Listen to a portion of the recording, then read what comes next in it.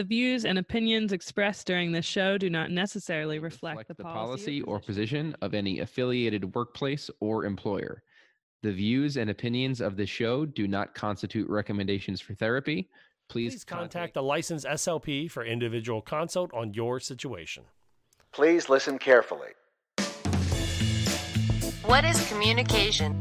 An essential behavior of life. We have the both blessing and responsibility of trying to foster another. It's transmitting a thought from one person to another. It's the strongest way for two people to convey information to each other. The back and forth between two people. Communication is a lifeline. It's just connection with other people. Connecting people in terms of ideas or thoughts or needs. Draws us out of ourselves, draws us into that relationship, builds up our families. Without it, we'd be lost. Whatever it is that we do to express intent and achieve an impact. Communication is the ability to express your needs, wants, frustrations, and desires to anyone that you feel needs to have that information.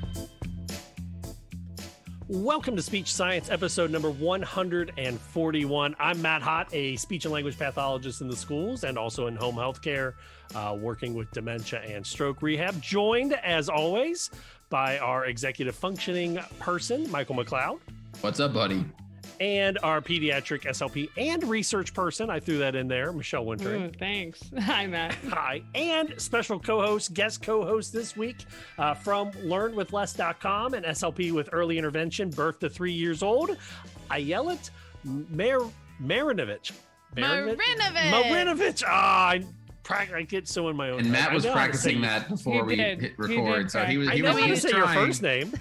The impressive part is the first name. Right. Marinovich is my married name, so now I get to tell people how to spell and say both names. What was it before that?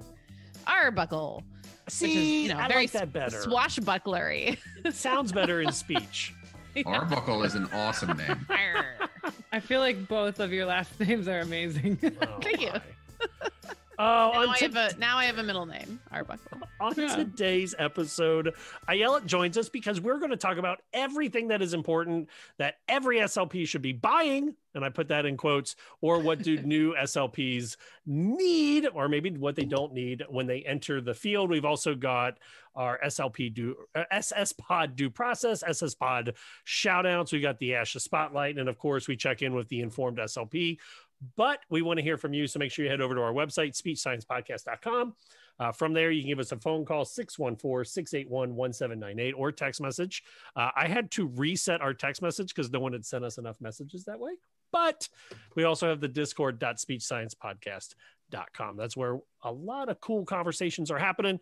And that's where our due process came from this week. But before we jump into all that, let's check out with everybody around the table. What has been something that you enjoyed this past week? And Ayelet, you are our guest, so you get to go first. Unless you pass, then you can go. I'll go. Absolutely, I'll go. I have a first grader and a preschooler, and my first grader, who we have been homeschooling since October, went back to in-person school this week, which was amazing, as did our preschooler. So it's been a very big transition, very exciting, also very hard, but mostly exciting. What made the choice for you guys to send them back into school? Both my husband and I are vaccinated. We had said we had made the decision, months ago that that's what it would be if we were vaccinated, grandparents in the area are vaccinated, and other family members. And we didn't think that would be the case right now, and it is. Hey, and there you go. There you go. Are you team Johnson & Johnson, Pfizer, or Moderna? Team Pfizer. Oh, you got to split one. I am Pfizer. My husband was. I thought you got one of those. No, that would be weird. I think that would be weird. Cocktail. Is that weird? No. There's some research they're doing right now on it, where they're doing trials with one of each. I've heard you can get one and then get the other, at a time when that is a reasonable thing to do someday. That's called the Arnold Palmer. Oh, God. Wow, the Mike. Arnold Pharma. Blended together. Say it. Hey, that's also nice though. You get them out of the house, they get to socialize. That's wonderful. Yeah, no, it's that part is wonderful. Nice. Miss Michelle, what has been something that has been good to you this past week? Speaking of vaccines, I got my second. So the vaccine, getting it, that part's great. The symptoms afterwards, the side effects, not so great. But I'm good now. That was because you had COVID, right? Well, that was my second one, and it hit me even harder. So I don't know. I just know that I felt like I had the flu for a couple days. But anyways, I'm vaccinated fully at this point. Congrats. Thank you. And then the other thing we're celebrating is that I got to have coffee this morning with Courtney, one of our longtime listeners, who is the HOH Hard of Hearing Speechy on social media. So you can follow her on Instagram, and she is starting her own podcast. But she had written into our show probably 3 or 4 years ago now, when she was in graduate school, and is now a CCC SLP practicing herself. And it's just so fun when those connections we make through the podcast world or through online world can actually meet in person. And especially in COVID world, the fact that happened was really pretty cool. So she was in town, and we just met up for a coffee and got to see each other face to face. That's wonderful. Maybe one day I'll meet you face to face. I've met everyone else on the podcast right now except you face to face. Yeah. Mike and I have been doing this for 3 years. You've never seen below my shoulders. Yeah, I know. Yeah. I don't know if you have legs. Maybe I don't. Michelle and I know Ayelet better in person than we know our own co-host, Mike. This is true. Because we hung out at ASHA. Yeah. There you go. Mike, tell us something that's been fun or cool that happened to you this week. Fun or cool that happened to me this week? Something you're excited about, something you appreciate. I had a lot of fun doing, I was at a school during Earth Day. Had a lot of fun doing Earth Day stuff at my school, like outdoor stuff. It's a beautiful day around here. So I'm a big Earth Day guy. Are you really? I think it's cool. I think it's a very cool day. I love Earth Day too. Yeah. So there's a song for Earth Day. Did you guys know that?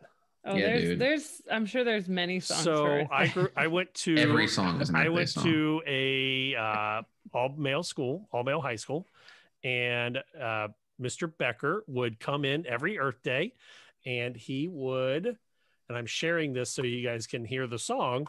He would make us all stand at the table and sing this song every Earth Day.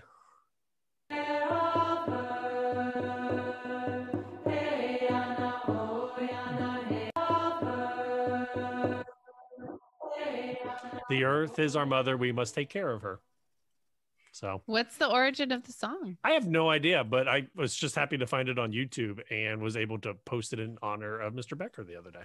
I wish Mr. Becker told you about where that came from. I think he did, but I was a 15-year-old kid who didn't understand. I just knew it was the time to yell and chant, the earth is our mother. Come on, we must Matt, take you care know of better her. now. Well, I do know better now, but like, I don't know. He was also really cool. He would like, before sustained energy was a thing, he built his own cabin with like reclaimed lumber and did solar panels and reclaimed water.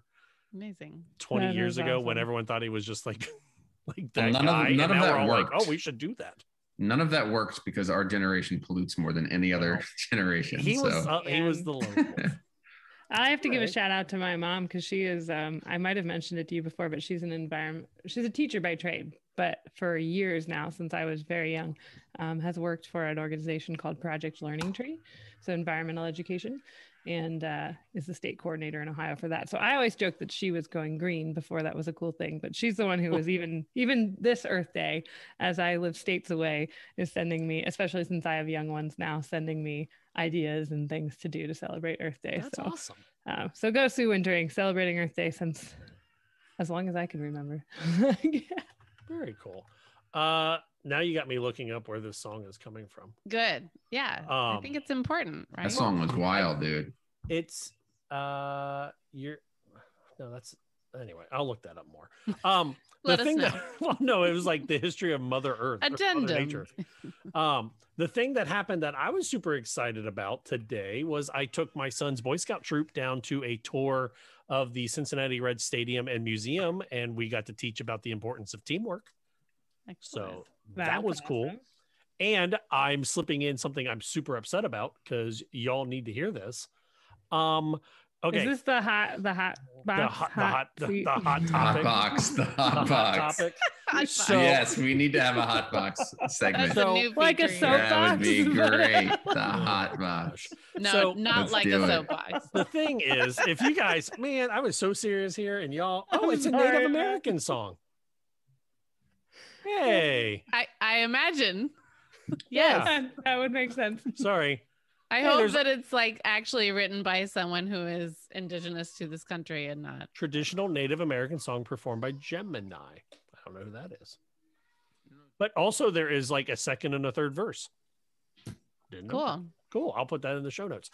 So the thing that is on my hot topic, y'all remember when my daughter was born and a little SLP student told me she failed her hearing test, and then they wrote it in the chart wrong and said she passed it. And then I called the hospital and they were like, oh, we will fix it.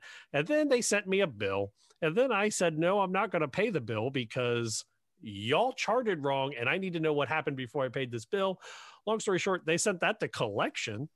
And then it took me 25 minutes on phone call transfers to get a hold of the right person. And I couldn't tell if they did that to get me so fired up I hung up in anger or to try to get calmed down. But man, oh man, the nameless person who had to deal with me when I finally got to the right department was a saint. Because I was like, I am so upset. And she was like, I don't know what happened, but please tell me everything. And Michelle, that screaming child you heard was mine. In the background. It's also mine. Could have been mine. But too. And, it's just a chorus. We shouldn't have 25 minutes to get a hold of the right person. I'm just saying. No. In medical billing. So I mean, that is my 25 hot minutes box. sounds pretty short. Actually. Short compared to others. Well, it's aggravating when they're like, please tell us the reason why you called. And I'm like, patient relations. And they're like, I'm sorry, we don't have it. We don't understand Asians. And I'm like, I hate patient you. Zero. relations. Zero. Right. Just keep pounding things until you get. Give me the first person who speaks Spanish because they speak English too. Like, not to like it. But yeah, no. So still dealing with that. But I just wanted to get that out there into the ether. Because they That was a didn't believe good. me. That was a good hot box. They didn't Good, believe I like me when that. I said that I would Thank talk you, about it Mike. on a radio show. They That was were a like, great yeah, hot box. you won't. And I was like, I will. But watch me. I will. We want to hear about your week. Go over to our website, speechsciencepodcast.com, and give us a phone call or a text message, 614-681-1798. All right, let's jump into our SS Pod shout out. This is our opportunity to recognize someone doing something awesome or something great into the field of communication or speech and language therapy. And Michelle, you have a shout out this week. I do. I wanted to give a shout out to a listener of ours who is connected with my one of my college roommates this weekend. And so I wanted to give her a shout out. Her name is Jen. She is a school-based SLP in Cincinnati, Ohio. So right in Matt's neck of the woods. And like many SLPs right now, she's juggling a lot between most of her students being back full-time in school, but still a handful of virtual students. So way to go, Jen. Hey. We feel you, and we're backing you up on that. So keep doing what you're doing. You're making a difference with all those kids. And Hey, Jen. if you've got a person that you want to recognize or a situation, hit us up. Hashtag SSPod shoutout, or into the Discord. There is a shout outs subgroup. On the flip side, when things go wrong and you want to bring it to the court of public opinion, that is the part of SS Pod due process. And this week it is a anonymous message that I got from one of our users over on Discord. And they wrote, on a previous episode, you mentioned the diagnostic triangle and not to rely solely on standardized assessment. How do you find enough evidence if your school district wants a standard score showing a deficit and not just informal or anecdotal evidence? So we are the court of public opinion. What are your guys' or y'all's initial reaction to that one? You yell. You laughing at us, Miss Ayelet? I love it. I'm laughing because I get to listen to you. I'm not waiting on this. Jump in. This is why you're here. I know. That's why we want the extra voice, because people get to hear our thoughts on it a lot. But let's see. Well, you guys go first. Go. I do think there is often an over-reliance on standardized testing. Yes. And I had kind of a unique entry doing my CFY at a school for the deaf and the blind, because it was, pounded into my head in grad school, standardized testing, you have to have these scores. And then I was tossed into a setting that I sought out and I loved, but there are practically no tests that are truly normed on deaf, blind, or deaf-blind populations. There are very, very few. And that alone had to really challenge me to say, okay, fine, I can use pieces of these tests. I can use parts of these tests. I can pull from this and pull from this and pull from this, but there's no way that I can hold up a picture to a blind student and say, what is this? To test their vocabulary skill. So it forced me to not rely on that part of the diagnostic triangle. And then I had to be thrown back the other way when I was in outpatient therapy and billing insurances versus in the school, of getting used to doing the full standardized test again, because I hadn't given a full one, a complete one in years from working at a school where it wasn't normed. And I wrote that caveat at the every eval that said, this is not normed on this population, da da da da da da da da. And so what do we do? I mean, I think we just have to advocate for our field, and we have to advocate for our students that there are times when that descriptive information is what's going to make a difference, not the standardized score. And that you can have the standardized score, but can we show through a checklist or through parent report or through observational reports of where their deficits might be, even if it's not a standardized score. And we might have to talk to the bell curve. We might have to talk to the standards in order to convince other people, but we have to be those advocates. But it gets hard though. I mean, you're sitting at a table. We're one of the team. And realistically, the way an IEP team should work is that we shouldn't be the sole decision maker when it comes to communication. We're the expert, but we shouldn't be the sole decision maker. So that's where it gets hard. I mean, I've worked in districts before where the psych and I went round and round because she would hammer home 1.5 standard deviations. And I would come back with all this informal assessment data. And she would be like, nope, the student's less than 1.5 standard deviations away. So the way I learned to get around it is that I'm sure that we're all in the same category. We all know the tests that maybe are a little bit more difficult for some of our kids. Yeah, I hate to say that, but like you end up having to shop the test to show a deficit. This test, they're 2.5 standard deviations below. Right. I love what you said, Michelle, about utilizing all of the tools at hand, right? I started my career as an AAC specialist, and I worked a whole lot with kids with complex communication needs, kids who were deaf, blind, nonverbal, kids with autistic children who were nonverbal. I mean, so many different issues, right? And so you take a communication sample, not a language sample, right? But a communication sample, looking at all of the different means and functions of communication. You look at what they can do on a receptive one-word vocabulary test or expressive one word. You look at how they utilize pictures in the environment.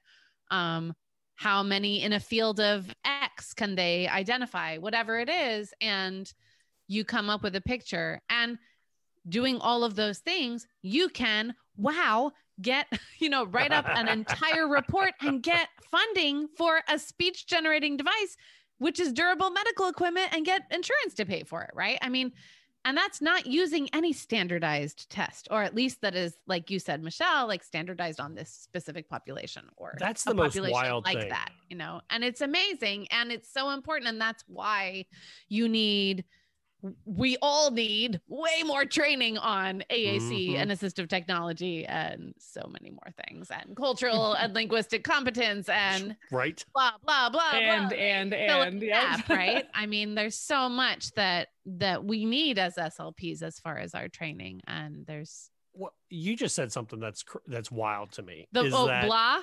No. Is the fact that, and I know you're 100% right, because I've done it, where you can use informal assessments and anecdotal observational data to prove to an insurance company who we know not going to get money very easily to anybody, to pay for a $24,000 small eye vehicle, gaze aka device. known as an eye gaze. Right. However, in the schools, and in my position in Ohio, I've heard all the horror stories that that informal assessment data just goes out the window.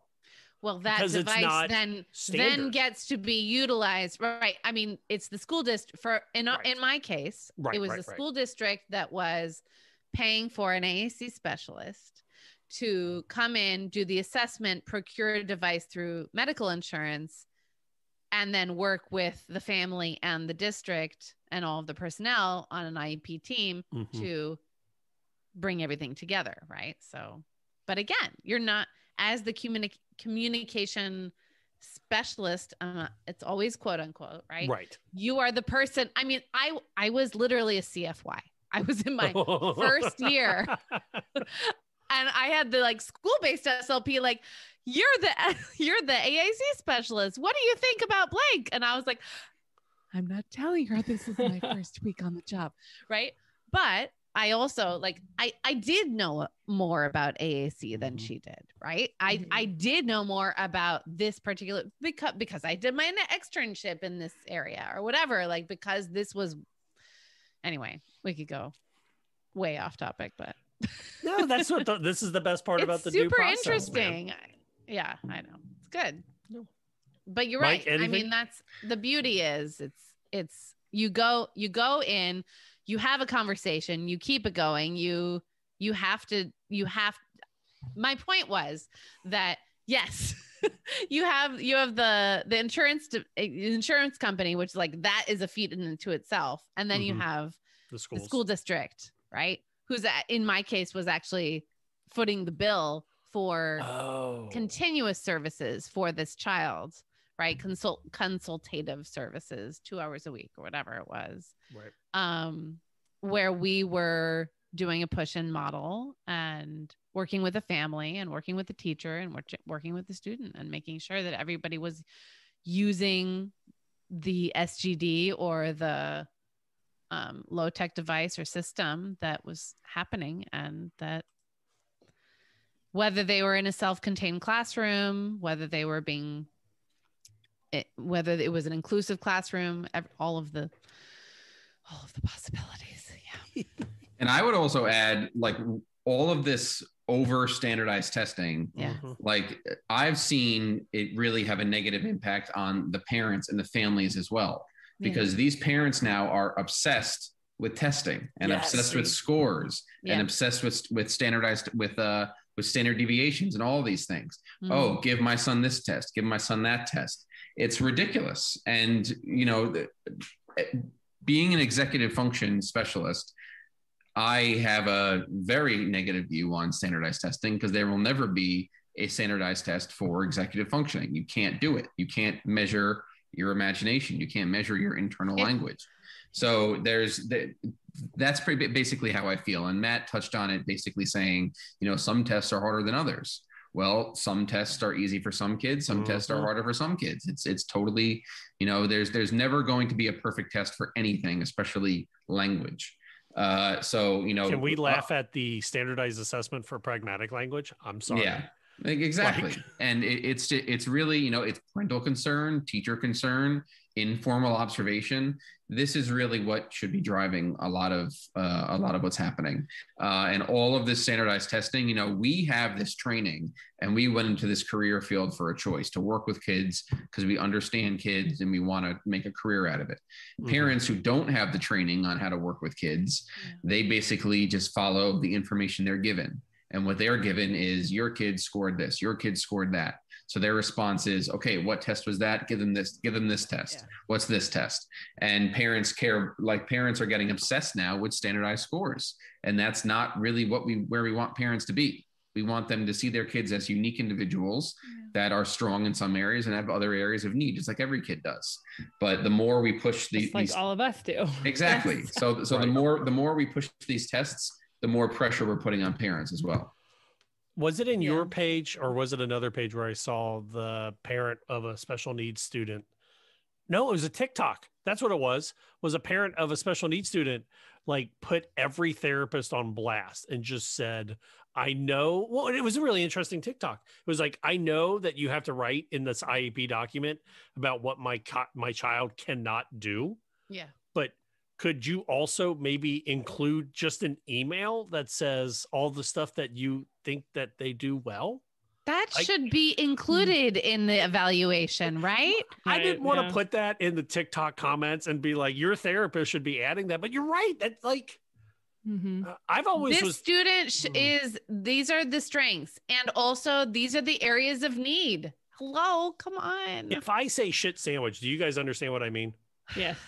So it was something that we learned in radio where, like, when I was learning to train DJs, you put in the thing that they're doing really well, the thing that they need to improve on, and then the thing that you really liked about them. So I try to do that when I do my IEP profiles. It's like the thing that they do really well, this student produces initial R at 90% and has really improved. However, their vocalic R needs improvement. Shit, that's the shit. I was not gonna, and then the thing that I like about them, I'll put in like hey, this student comes to therapy 5 minutes early every week and asks for extra homework, or talks nonstop to me about Fortnite or a video game. Like, I think it's our equivalent of bedside manner. Yeah, that's true. Right? That it is.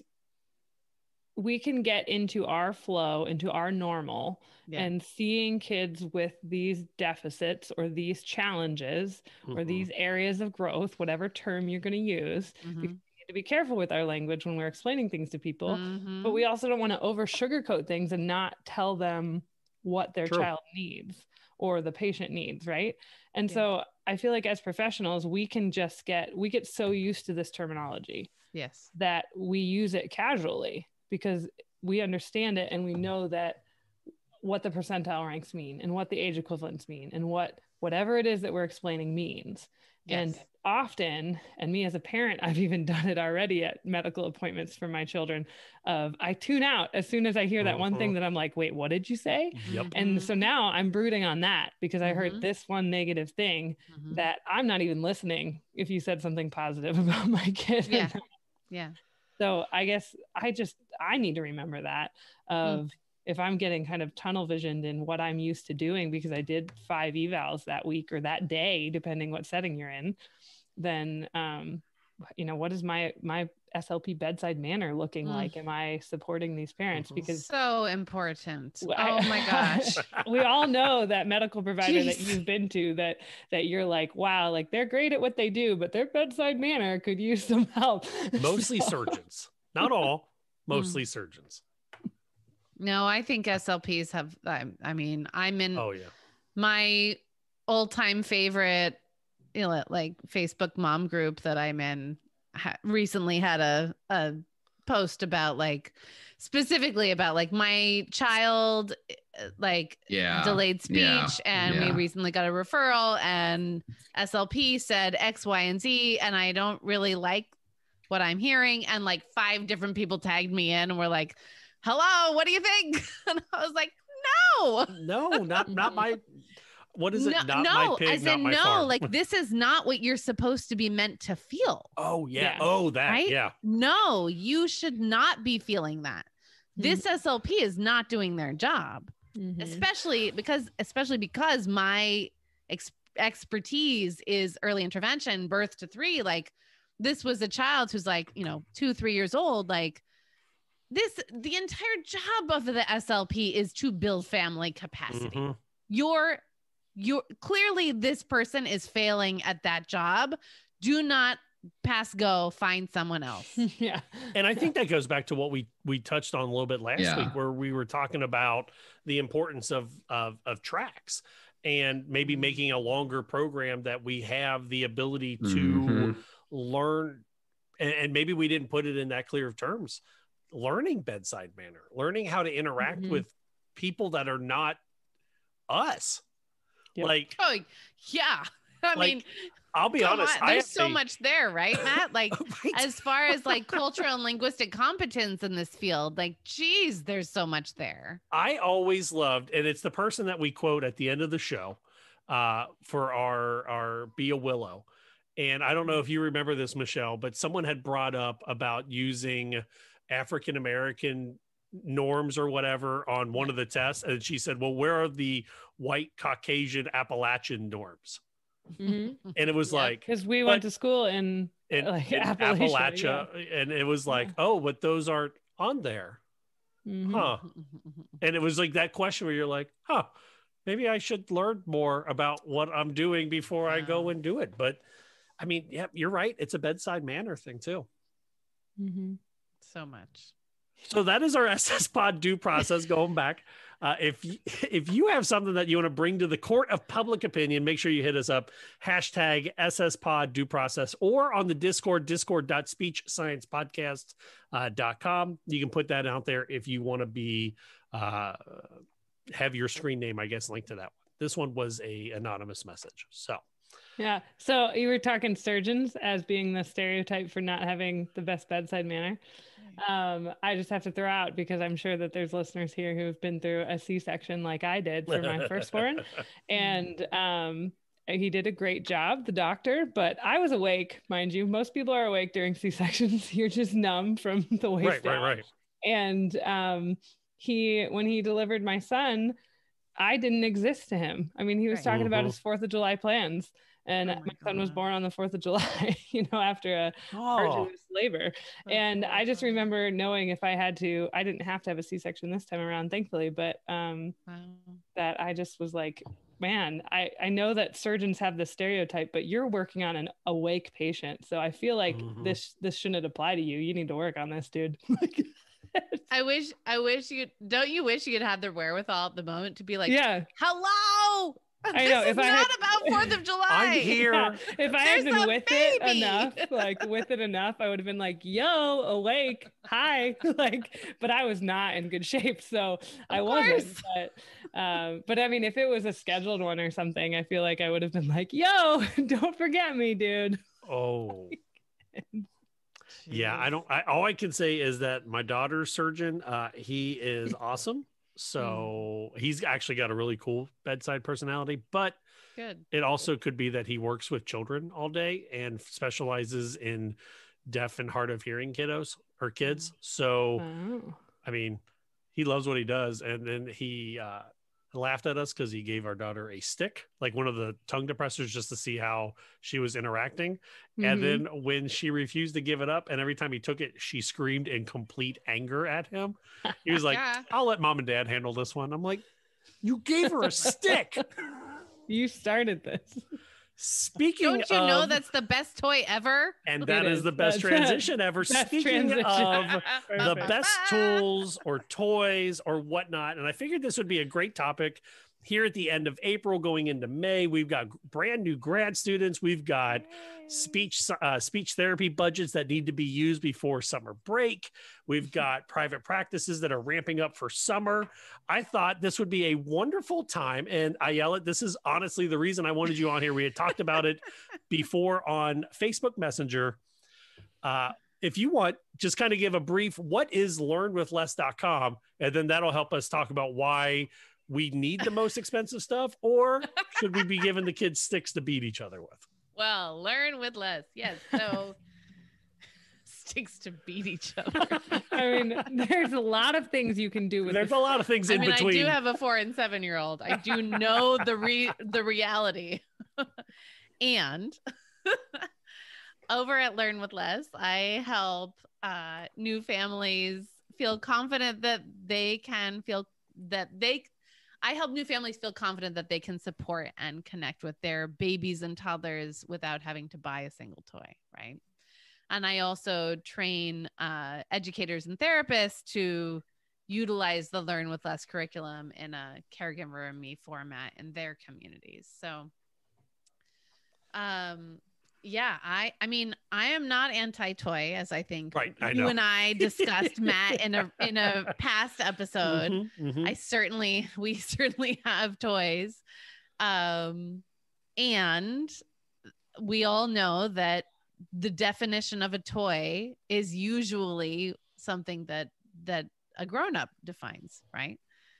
And it's an interesting thing, right? Because a toy is what you purchase at a toy store. And yet, if you ask a toddler or even a preschooler to distinguish between the salad spinner and the, whatever, which one is more fun? It's arguable, right? So, the stick or the salad spinner or the button pushing toy. I loved how you said the toy is what we defined it as. I don't know why I've never even thought about that, as my wall of toys is sitting behind me.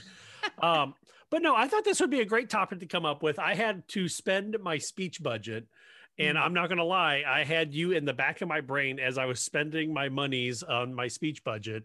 And I think I ended up picking up a bunch of like crank toys for AAC. I picked up a walk book so that I could reproduce things. And I bought just a verb book, like a sentence builder book. And that was it. I really wanted to buy a whole bunch of other stuff. And then I kept looking at it and going, I don't know if I could justify this outside of like one student. And then I had you in the back of my mind. But honored. Right. So with that kind of as our background, I wanted to have this fun talk about if you were before we get into the seasoned SLP, let's look at that brand new SLP. What would each of y'all suggest to that brand new SLP to purchase that would be useful? So whoever would like to go first. A great question. It really totally depends on what population they're working with. Pretend whatever, going into the schools, going to the adults. What would you suggest to a new SLP? Probably just to subscribe to speech science. That's probably Mike. That's probably it, right? They're already listening. Oh, good point. Good point. You're right. And learn with less. You definitely, and obviously, yes. Buy my books. Well, it's incredibly helpful to have a teachers pay teachers account, even just to have free, just to get the free stuff off of there is very, very, very helpful. But again, like that stuff gets very overwhelming. I mean, I will say I am still going through, and I'm like regretting and daunted by the day that I have to really organize my digital footprint. How do you purge anything? Oh my gosh. Like I have finally purged my actual home office, but my God, like the digital stuff that I've downloaded, like that's just a nightmare. You purge it when your computer dies. Yeah, right. My computer's gonna be like, what do I do now? When you're forced to. Right. Yeah. You're talking about your digital footprint. These are just my digital everything. That's Matt's showing his like you're much more organized. His pretty little folders and mine are like these are not organized. These are just random but you have things. Like 25 that aren't organized, not Yeah, but look, if I click on this, these are my rating scales, and it's way too many pages of rating scales. I can't even You're showing off, Matt. You're showing off, Matt. I know. Come on. I'm not meaning to. I'm meaning. Let's be I have honest. 58 pages of rating scales. I do not use any more than 2 of them. I don't so know. let's go back to the Sorry. There's a couple of students who've rated 58 times. Let's be honest. True.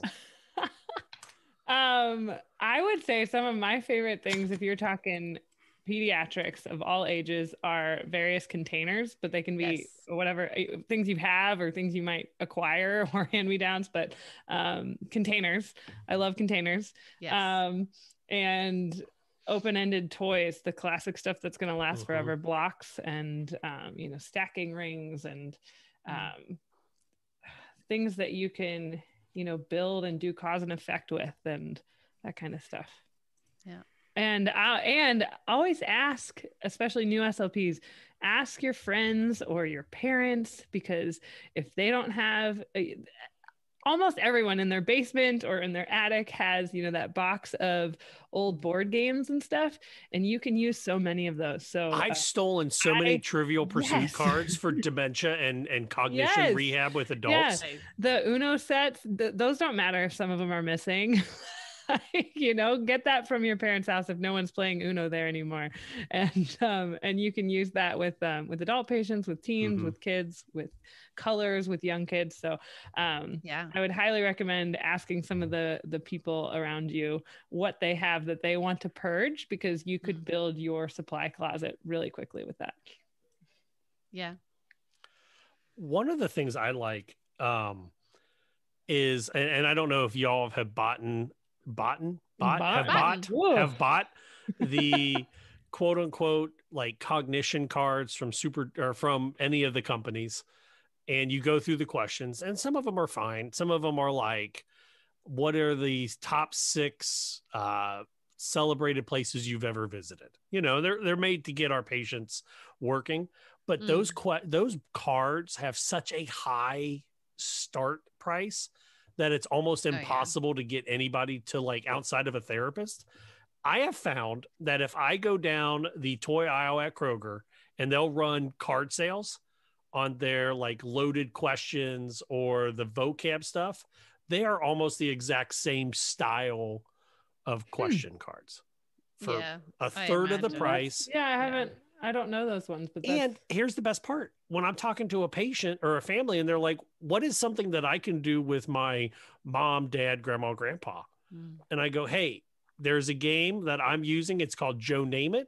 You can order it off of Amazon, and it's the same. I mean, it's a much more fun version than what I'm doing, but because it's like name 6 famous Joes. And I'm like, I'm not going to do that in therapy, but it's very similar to the, hey, name 6 things that you need to buy at the grocery store if you're making soup. Like, it gives them that same task, but they can now play it with their family members. I love those cognition games from Kroger's or Wegmans or whatever your grocery store of choice is when they run them on clearance. But I know they're games and they're not. I mean, it's funny, right? Because I feel like you could probably make all of those games with like pictures with a magazine. You could. But this that's why we have you here. Yeah. The problem is, and I don't know, maybe this is my mentality. Having done that for 10 years or like 8 years now with home healthcare, I've run out of questions. So I use my question cards almost as a conversation therapy starter, that then I can go, let's talk about this and pull stuff up on my iPad. It's a little mental outsourcing. I don't have to use the analog style of magazines anymore. I can use digital iPads. Sure.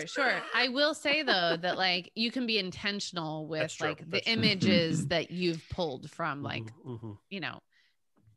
whether it's Better Home and Garden or like your local nickel and dime store, whatever it's called. I will only say Better Home and Garden that way from here. Better Home and Garden. I mean, and even like, because number one, like you can find all kinds of bizarre photos that are similar to the like strange speech language, like the weird prompts that you find in those cards. And you're like, what is this image of a refrigerator with a mouse inside? Like, what's going on here? What is happening? And like, if you pull from, I don't know, 5, 6, 7 magazines, you can piece together way more diversity of people in age, race, ethnicity, whatever, like every different thing, than you would be able to in one deck from your local grocery store. I mean, let's be real, right? No, you're right. You'll be able to like actually represent people. Hey, I've had to do, so some of my patients are out in the middle of nowhere, and we've done therapy using their, I hate to say it, their NRA book magazine. You could do whatever you want. Exactly. Talking about it. And I'm like, I don't know what I'm doing, but I used to sell guns 20 years ago. So I can kind of make it up. Yeah. But that's accessible to them. But to them, it's functional. It's important to them. Yeah. Exactly. Now, Mike, question for you, because you work with a lot of teenagers, right? And executive functioning, obviously. What are your like go-to items that say somebody's going to work with teenagers or executive functioning? That's a great question. So one of the number one things to always have is just a plain old whiteboard. You know, when you're working with a lot of these kids with incredibly high levels of intellect, so with ADHD and executive functioning tends to come a high IQ. So just having a basic whiteboard where you can, you know, draw things out, have the student draw things out is huge. Another good thing to always have is a laptop, because these kids are so highly motivated by tech. To have a laptop to be able to pull up YouTube or any sort of website they're into, whether it's Minecraft, Roblox, whatever, just to sort of have and to get them engaged and get them motivated and to elicit language is huge. But there's a lot. It really depends on exactly what they're dealing with. When you're working with executive functioning, you tend to be working on academic executive functioning. So you need to have that laptop there for them to pull up their Google Classroom or you know, Power School, whatever it may be. But yeah, those are my two go-to things. Is you want to have, like in my clinic, I have like a TV on the wall that I can hook a computer up to, and you can go to websites and go to YouTube and things like that. So you want to have tech, you want to have some good high tech stuff, and you want to be as basic as possible with a whiteboard. That duality. The internet and the whiteboard. And the whiteboard. That's right. Simple as that. Stick in the dirt. Right? Yeah. That's how we get things done. Stick. I just thought of this from a walk with my almost 3-year-old son a couple days ago, and my husband calls it the distractathon when you walk with small children, but it's also like, as a speech therapist, as long as I'm not in a hurry somewhere, I adore it. Because and you know that is the learning that you're doing that day. Yeah, exactly. But it is entertaining for both of us to just see, like, what does he discover today?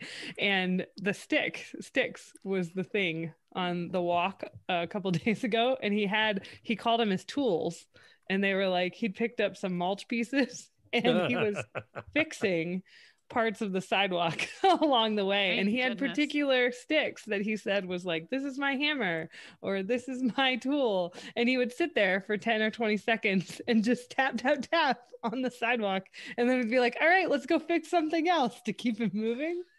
And to get him to go further, we'd be like, all the way to the stop sign, there's something to fix, keep going. So great. But yeah, the use of a stick or 5 little sticks that become your tools for the day. Oh yeah. And hey, 5 sticks and a container, I mean, my God. And you're sold. Toolbox. That's a whole day. So I need to introduce you guys to something, and the website is theory11.com. Michelle and I have talked about at Ohio University, we were told that we should be able to do therapy with just a deck of cards. You should be able to do 45 minutes with just a deck of cards. And these playing cards, they're not sponsors. I just love them to death. And I'm going to show you guys. I feel like I need to say that. Y'all check out these playing cards. So this is the Star Wars. Theory11.com. So these are the Star Wars cards. Oh, wow. And so they look like that. So there again, we're talking about language. We're talking about playing games. We're talking about math. Are you going to link to these? I will put a link to these. Definitely. But they also and they're a normal deck of cards. A normal deck of cards. Like interesting.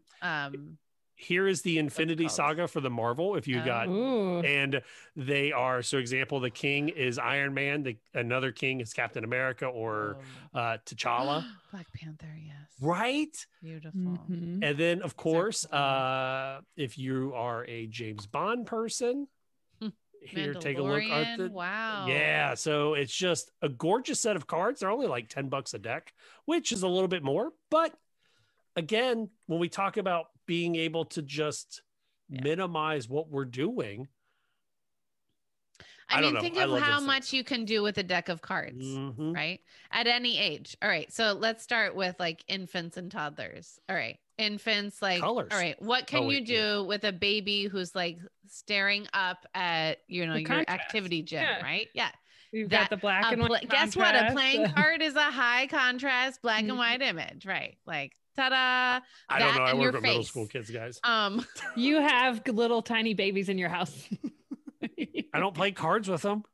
You play games with stare them. at- You yeah, help that's them with true. tummy Put them- time. You feed them. We stare at each other until one of us screams. Yeah. Yeah, that too. Sorry, That's keep true. going. I didn't mean to interrupt. But Not yes, at you're all. right. Not at all. I mean, what else? All right. So you put them on you like tape them onto an activity gym. You then when they get older, you like you stack them up, on top, or you make a little tunnel to send a ball through or whatever, like a cotton ball or My 7-year-old and I are trying to play what is it called? Like card castles. yeah. I mean, that's Or fancy. House of Cards. Like where you I build like them card up. castles. That's what I want to call it. Yeah, I'm going to call it now that after my aphasia moment, we're going to call it card castles. You can sort the colors, black and red. If you really want to get into numbers, you can go up. That's what I do with my adult patients. I call it the rapid naming. We'll go 10 cards, tell me black or red. We'll flip through that. Then 10 cards tell me the suit. So then it's a little bit, now there's only 4 choices. And then 10 cards of tell me the number. So now there's only 10 choices that they can pick through. And then the last round, it's tell me color, suit, and number. So it's a red 10 of hearts. And I'm saving that. That's a good one, Matt. I love it because it's a nice rapid thing. The patient feels very at ease because they feel like it's a very easy task. And That's then something they're likely at least basically familiar with. But as we go on, all of a sudden their brain goes, oh, now I got to choose between 2 tasks, 4 choices, 10 choices. Oh, now I got to combine them. And I'm not flipping. I'm just using the same 10 cards, like boom, boom, boom, boom, boom. Yeah. I love cards, man. I mean, think about how many fun stories can be told with the Jack and the Queen. Yes. With the toddler. That's true. Hello, how's it going? And if you have the Mandalorian cards, you could have Baby Yoda or Grogu on one of your cards. I'm just saying. That's true. Sorry, I love these cards. How fun would that be? Grogu. Oh, any other thing? Now, okay, Ayelet. So you talk about learn with less, and how do we change that mindset then for I'm a 10-year vet. Oh my gosh, I've been in the field for 10 years or just shy of 10 years. Yeah. My therapy room, we kind of joke about how much stuff we have. My colleagues have nicknamed my room the Speech Palace because it's a old classroom, but it's also the storage room for every speech therapy material of the last 30 years. I've got Legos, I've got potato heads, I've got 9 versions of our tick cards. How do we change that mindset for those of us that have money to spend for the next year, for our summer practice, for our home health care, that I'm not carrying around a 50-pound bag? Yeah. I mean, are we talking about what age group are carrying around? So for my home health, health, I've got. All right. So number books upon 1, books. if you're working with okay, what's the goal of therapy, Matt? I mean, every patient's different. Right, but what's the goal? If you're going into the home, to improve quality of life. Goal? Yeah, thank you. Sorry. To improve quality of life. Improve quality of life. Yeah. I don't like this. I don't like being on the. Come on, Matt, go also, for it. I don't know why my face is all dark, but yeah, no. I mean, you're going into the home. You're dealing with pediatric patients, so you're improving quality of life for the child and for the whole family, right? Right. So you want to increase that family's confidence, increase their ability to feel competent as a family, and essentially increase family capacity, right? Right. So you want, if you're the therapist who's walking into that home with a giant bag full of stuff, and then you walk right back out of that home with that giant bag of stuff, how are you going to do that? Good point. Really, how are you going to do that? What are you doing with that family that can help them do the same thing with the same stuff every single moment that you're not there with their child? That's what it comes down to, right? It doesn't matter if that child is 18 months or 15 years old. Our job as providers is to help the whole family to see what they can do for their, Oh, Are no. you there? Yeah, no. I was shaking my head. We Yes. got you. Yep. Sorry. You were preaching. I just was Apparently, like, oh my gosh, I gotta. Mike, woo, you disappeared. It's okay. Oh. You're back on my computer. Oh, Mike's here. Mike's like, it's cool. No, that's a great right? Point. I mean this is what we say in early intervention all the time, but it's not, it doesn't stop at 3. No, that's a great point though. You bring up a great point. I think that like even in adult world, we get home health too. I'm with you so much on that. We get home so health, lost, especially. We get so lost because our life is so stressed. Yeah, so we try to overcomplicate it by buying something simple. And I don't Mike want was saying. Go ahead, Michelle. No, I just agree with you on that because I don't want my families, when I've done adult home health or little kids home health, I don't want them to think they need whatever I brought in. Exactly. And that's happened where they've said, oh, I need to go buy this because it works. And I'm like, okay, if you decide something is engaging for your kid and you want to purchase that, awesome. But I don't want you to feel like you have to in order to help your child. So, which is why showing them how, like, what was it about that thing that we did today that was engaging? And if you start out with like a cause and effect toy, great. If it's something that they already have in their home. But if you start out with the fact that like it's a salad spinner, which you just press the button and stop and press it, then that might even inspire them to be like, what else do I have in my kitchen that is actually applicable for my child's learning? Right. And like Mike said something earlier about parents and caregivers really get caught up in like the idea of like, what standardized test is it that I should be using with my child? What do I need to do? Right. And this is, I mean, it goes for testing. It goes for new parents and caregivers. It goes for parents of school age kids, right? We ask ourselves as parents, what do I need to do to be the best parent for my child? Right. Like that's what every parent wants. It doesn't freaking matter like where you're from, what languages you speak, whatever. Like that's what every single parent wants. I want to be the best parent to my child. And if we can show that parent something that fits into their priorities, their culture, their moments, their everything, what they already have, that is the best material. So come on, right? Like, is it what's in the bag or is it actually the bag? See, this is why I wanted you on for this. This is the stuff that we should be doing or learning from. It's so important, right? So like for me, if I were to want to convince somebody to like buy something, it would be probably like a gift certificate to Home Goods or Target, because there you have like stuff from the Container Store, stuff from, or like, go to your local garage sale. What do I have in my whole area? I have zippers from a craft store. I have a whole box full of containers, like Michelle was saying. I have a whole bin full of different kinds of tape, right? Right. Washi tape, duct tape, stickers. You say that, and I don't mean to interrupt. I have a person that I am working with, and we work for a piece of duct tape. Yeah.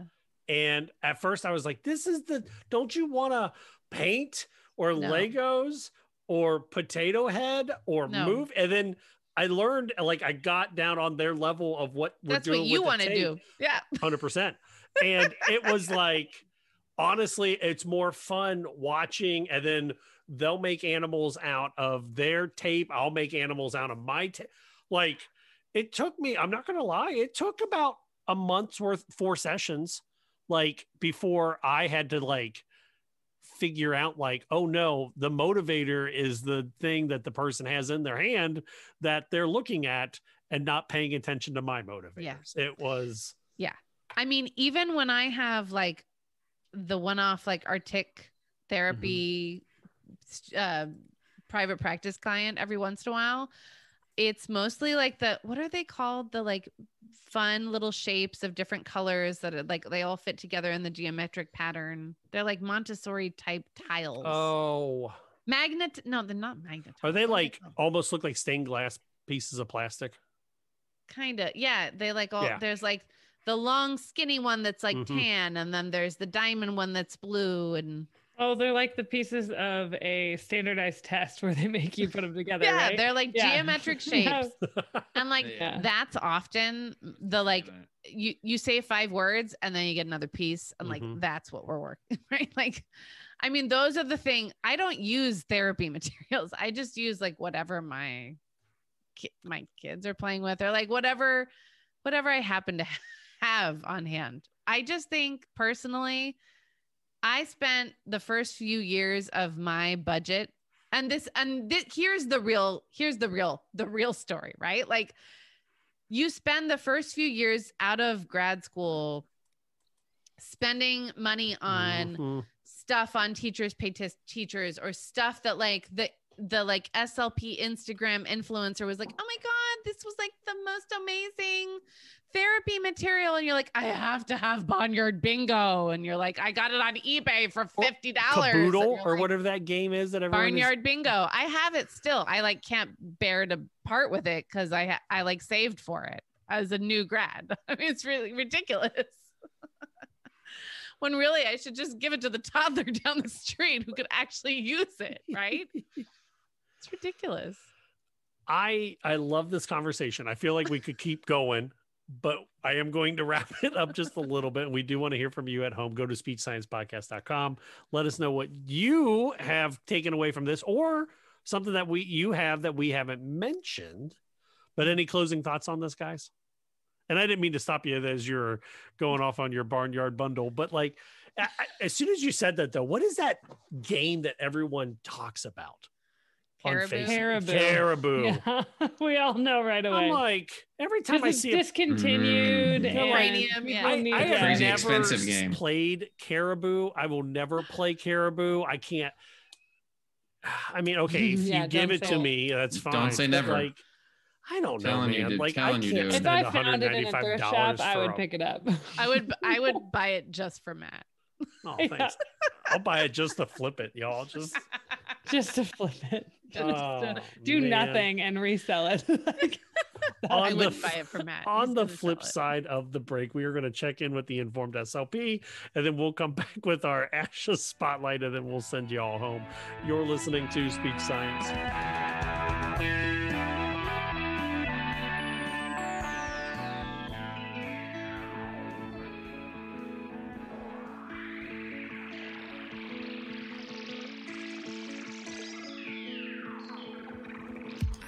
And now for our regular research review, brought to you by the Informed SLP. The Informed SLP releases a monthly newsletter that brings you plain language reviews of only the newest, most clinically applicable research, keeping you up to date on advances in the field and saving you tons of time. So let's get to it. This is a review of the article, Immediate Effects of Postural Repositioning on Maximum Phonation Duration Tasks in Seated Individuals with Acquired Dysarthria, a pilot study. I want you to think about how you cue a patient on their posture during therapy. For me, it might sound something like sit up straight, head in line with spine, keep your core engaged and your chest open. After all, we know that good posture improves respiratory support, which in turn can optimize vocal performance and speech production. Now, think about those patients who have difficulty with postural control. To help them, maybe you roll up a towel or two in an attempt to bring them into a more upright and symmetrical position. But what more can we do to achieve better posture for our patients? This month, with the help of our OT and PT colleagues, Julian et al. Investigated the effect of a novel postural intervention on seated individuals with acquired dysarthria.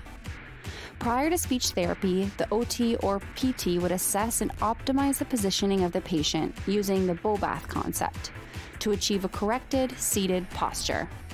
The individualized postural strategies for each patient were then taught to the SLP for use in subsequent speech therapy sessions. So what does a corrected seated posture look like? Here are some key points to help you visualize it. The back and tailbone are touching the backrest and the thighs are supported in the seat. There is a symmetrical base of support, knees at 90 degrees and heels in contact with the floor. And there's symmetry in the frontal and sagittal plane using cushions, balls, boxes, and rolls to stabilize the position. These patients with dysarthria demonstrated improvements in maximum phonation time and respiratory capabilities, like thoracic expansion, with no change to EMG activity of the muscles of respiration, meaning this intervention is compensatory rather than restorative. Don't hesitate to phone a friend on this one. Share this article with your OT and PT colleagues and ask if they can correct the seating posture of your patient with dysarthria before their next speech therapy session. Thanks for listening to this review. If you're interested in more, come visit us at www.theinformedslp.com. Tell us how you put the research into practice, or find us on Instagram, Facebook, or Twitter at The Informed SLP.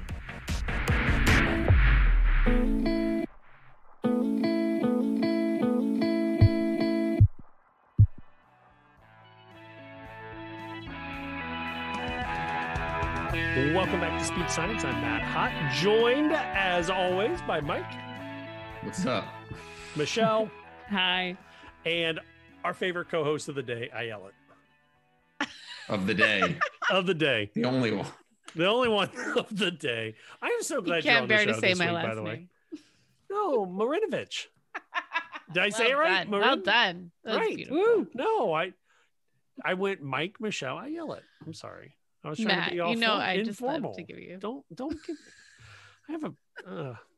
I had a fun game to come back to. Now I'm getting beat up.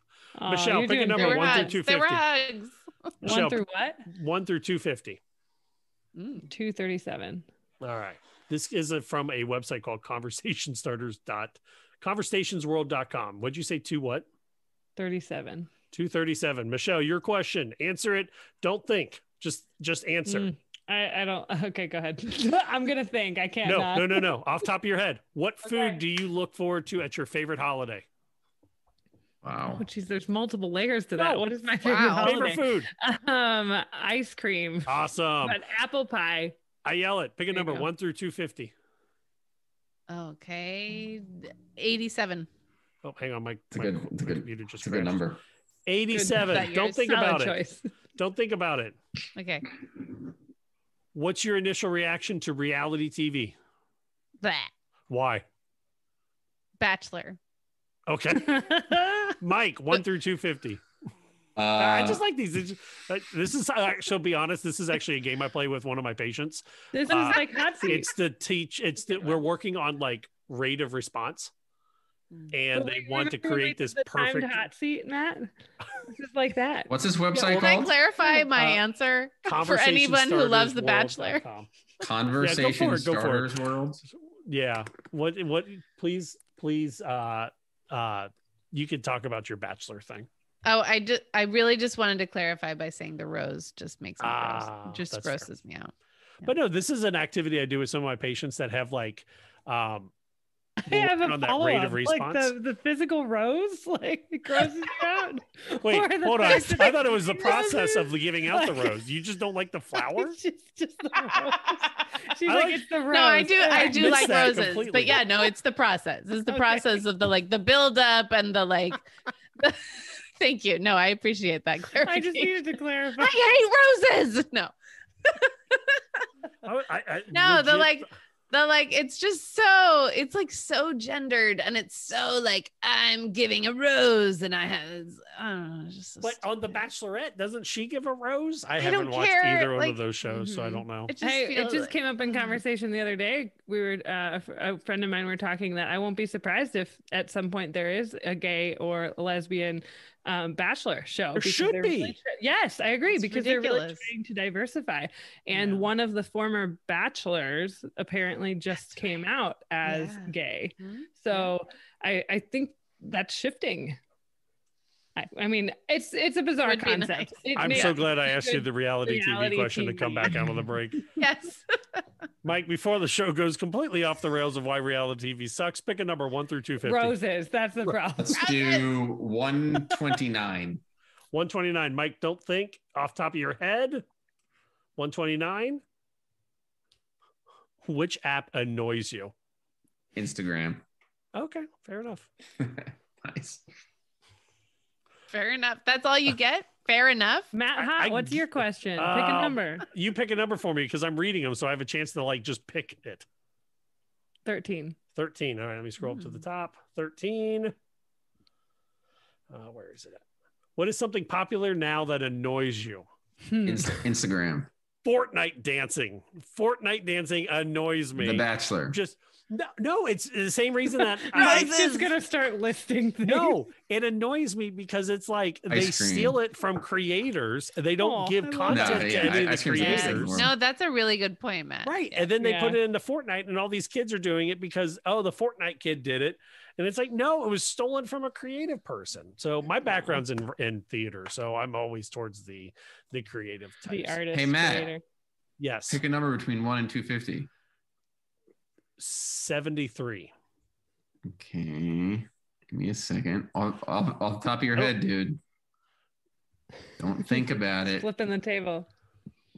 Okay, 73. Let me find While Mike's looking it up, go to our website. Have you noticed we've all picked odd numbers? What are some strange beliefs that some people have? Strange beliefs that flat earth. Okay. What? Flat earthers. That is the strange flat belief. earthers. Or flat earth is the one that I can't get behind. Like, I just can't understand. The dude with the balloon where he's like, it hit the ceiling of the earth. And I was like, what? That's what? Your balloon hit the ceiling of the earth? Incorrect. Speechsciencepodcast.com. Go to our website. Email or phone call 614-681-1798. All right, this part of the show, if we're getting back on track, we're going off the rails. I can't even tell. We always look at the ASHA Spotlight. It's our opportunity to look at something that they're doing right, doing something wrong. We try to throw it out there. And guess what, y'all? Guess what just broke this weekend? What? It is ASHA election time. Thank you, Ayelet. Anytime. And what? I need some. You should probably just record that. What? So this week I logged in and I hit my vote now button. And guess what? My choices are. Thank you, guys. I so appreciate this.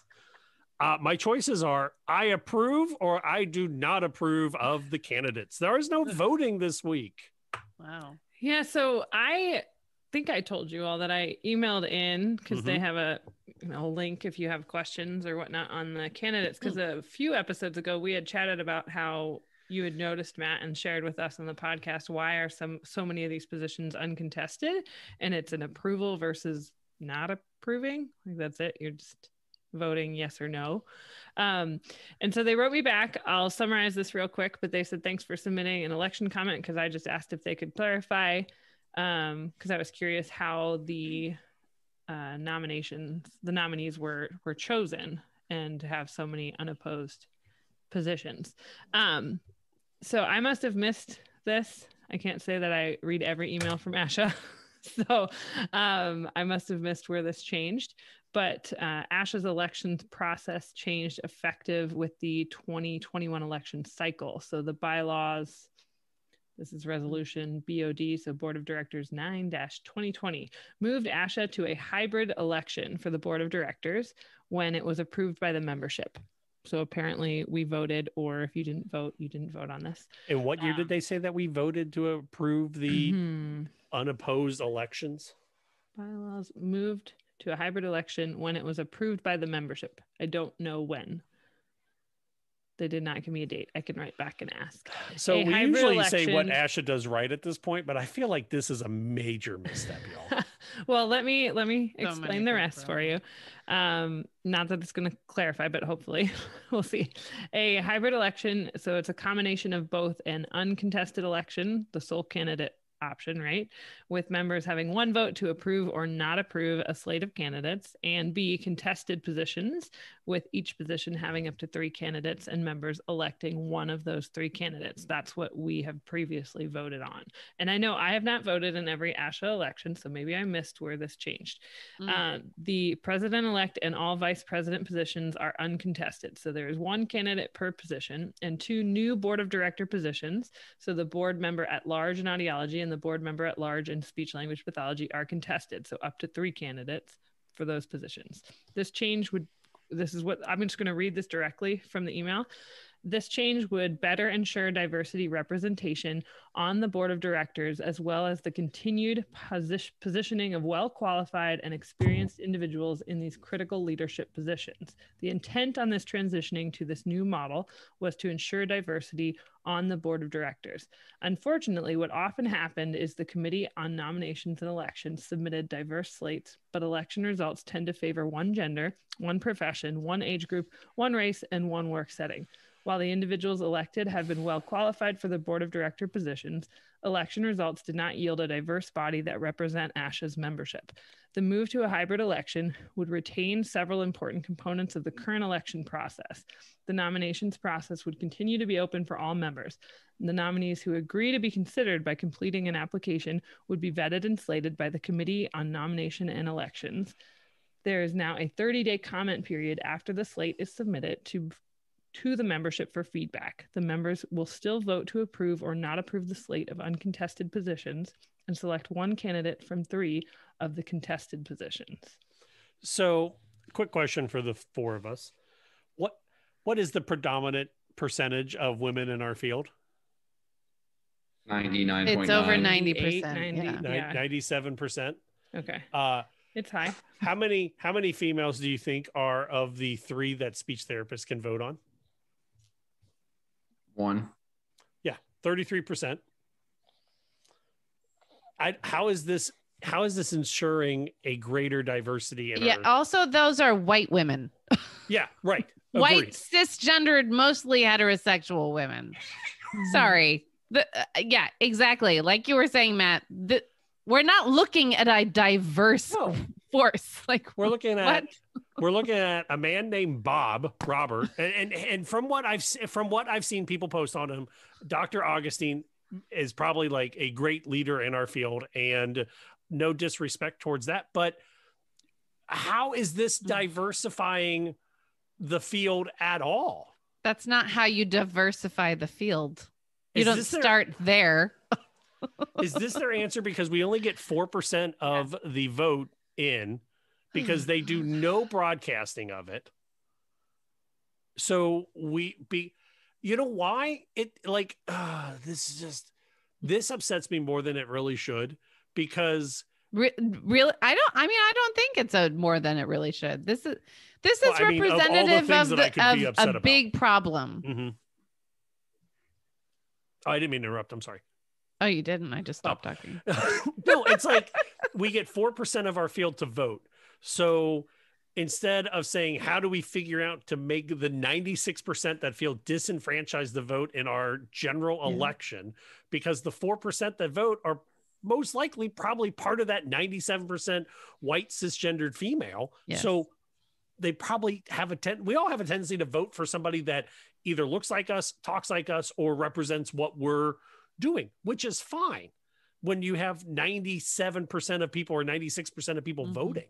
Mm-hmm. When you have 4% of people voting, I'm sorry, as you read that, I was holding my daughter, so I was trying not to get upset, but like, I don't get how this is diversifying the field. Mike and I are like rare unicorns that were in the same podcast at the same time.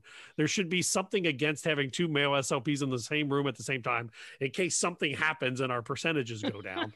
But there should not be 67% of the election options, I guess, at this point, all male. I don't get it in our field. I don't get it. No, I honestly would like to have a longer conversation with someone. Like, this was me writing in saying, can someone explain this to me? I agree. Yeah. Right. I mean, let's just name also that this is 4 white people having a conversation about this. Of course. Absolutely. Also, we'll just say it out loud. Right? Yeah. Right.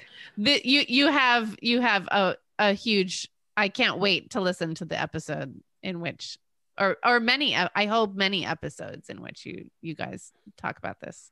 We're going to beat the drum as much as we can. It just, I don't know, man. Usually we try to find something positive, but like this is the biggest thing that now, and like, you know, like, here's my positive. They wrote me back to answer my question. There's something. So do I check that I approve all candidates or I do not approve all candidates? That's up to you. Right. But like, what does it matter? Right. Exactly. That's the problem. Right, because I think next week we should have a Black female SLP on the show, and we can get some opinions on what's going on. How about here. you get more than one? Yeah, of course. Yeah, because I don't want to ask one person to represent multiple. Let's speak to our community. Let's speak to our listeners, because this is. You know, we're looking at it at face value, of course, and it's pretty obvious that the glaring issues here, that this is not representative of our field. Let's speak to the people exactly who it's not representing. Yeah. We feel like we need a palate cleanser.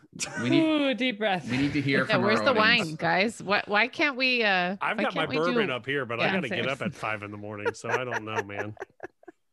You know, normally this is where we do the news headlines, but I feel like our show's gone long enough. So, Miss Ayelet, I want you to tell us what we should do to find more information about you, Learn with Less podcast, and full transparency. I guess we should have done this in the beginning. Ayelet and I met when we were down at ASHA, and 2019. 2019, not the 2020 version that didn't happen.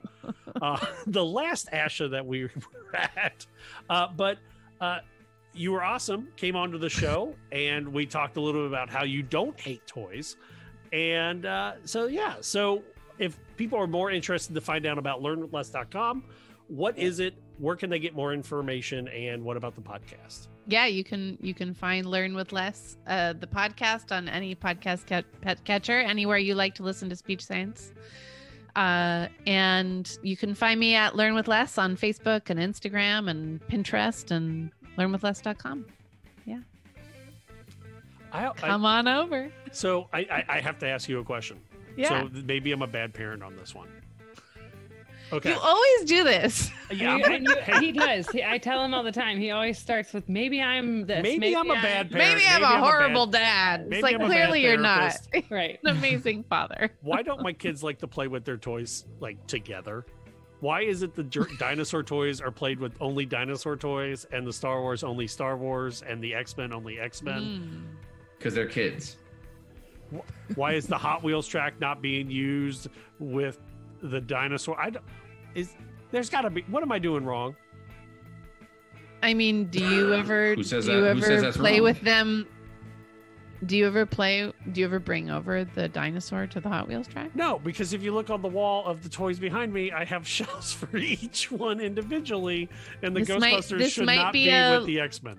This might be a looking internally thing. Okay, so it might be my fault. Got it. All right, that's all I needed to hear. No, I mean, but really, it's instead of it being your fault, I mean, it can be. It's my like, modeling. You can also model the other way, but right? Then it wouldn't look good. Why would because supposed to be with the Ghostbusters?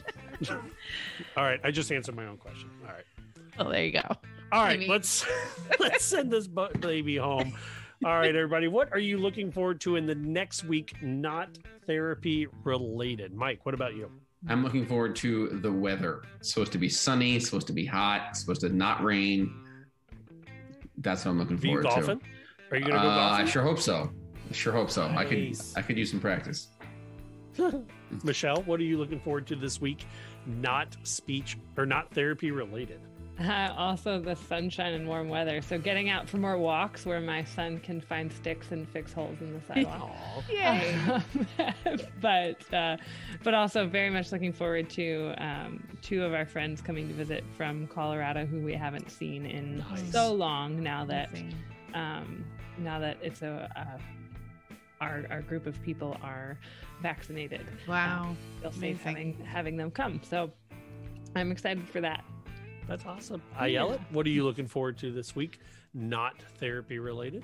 I am looking forward to this new realization that someone, dear friend of mine, clued me in on, which is that I can continue on from my last week, which is that if you are starting to run, you don't have to run for like a long period of time. You just walk, and then you run for like a short period of time, and then you walk again, and then you run again for like, a few more seconds, and that's a run.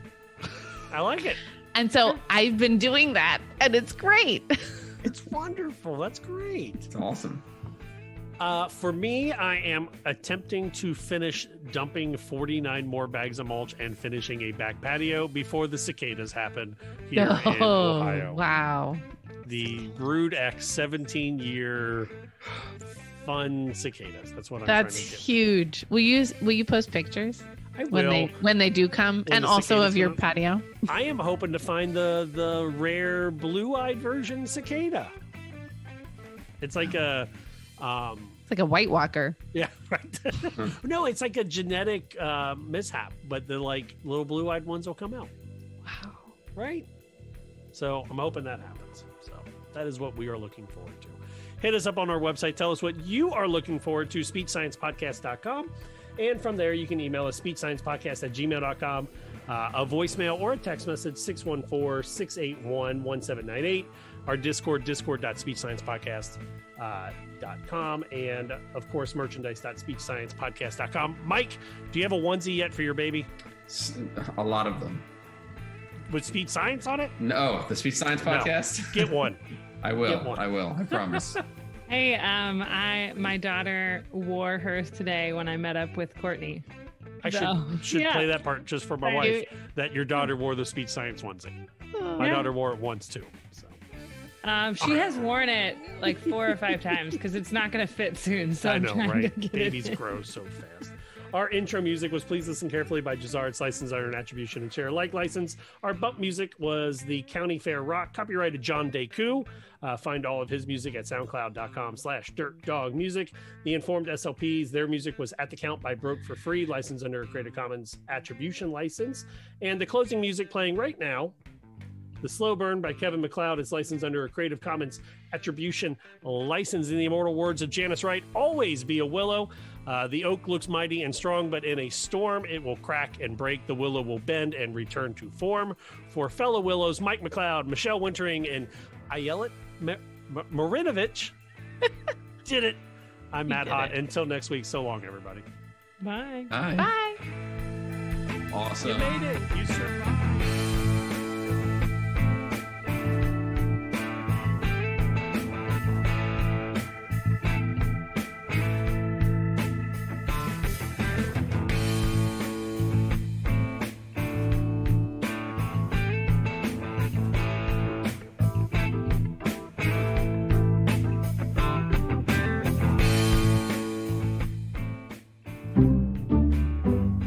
Speech Science is edited and produced by MWH Production. Please follow Speech Science on Twitter at SpeechSciencePC and like our page on Facebook. For more original podcasts, please visit exceptionaled.com and rate and subscribe to our podcast anywhere you get your podcasts.